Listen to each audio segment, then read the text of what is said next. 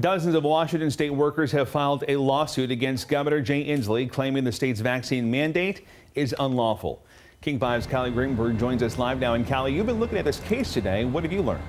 Well, Steve, the plaintiffs on this case, they come from all over the state of Washington. Their lead attorney here actually speaking with him. He said he didn't have time for an interview because he's too busy working on this case. Well, we also reached out to the governor's office, and his office says this mandate is well within his authority.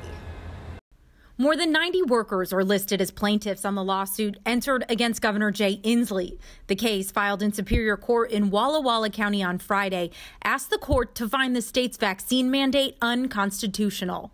Seattle attorney Nathan Arnold represents the workers and was not available for comment today. We will be requiring our state workers and our contractors who come onto our sites and workers in private health care and long-term care settings to be vaccinated as a condition of further employment. It was back on August 9th when Governor Inslee announced the mandate for most state employees as well as healthcare workers.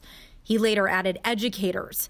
It requires workers to be fully vaccinated as a condition of employment by October 18th, not allowing an alternative option for COVID-19 testing, and has limited exemptions.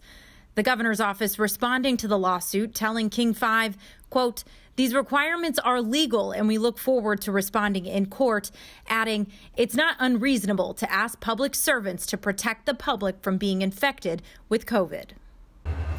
So this isn't the first time a lawsuit has been filed against the mandate. The Washington Federation of State Employees, they actually filed a lawsuit asking a judge to pause the mandate. However, they were able to come up with an agreement with the state, and they ended up pulling that lawsuit just last week.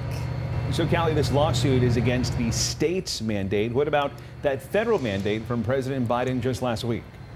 So in theory, regardless of this lawsuit, many of these employees are still going to have to follow that federal mandate. Now, what that says is employees at companies at 500 or more people, they have to be vaccinated or they have to be tested weekly. And that is the big difference here, is that option to get tested weekly.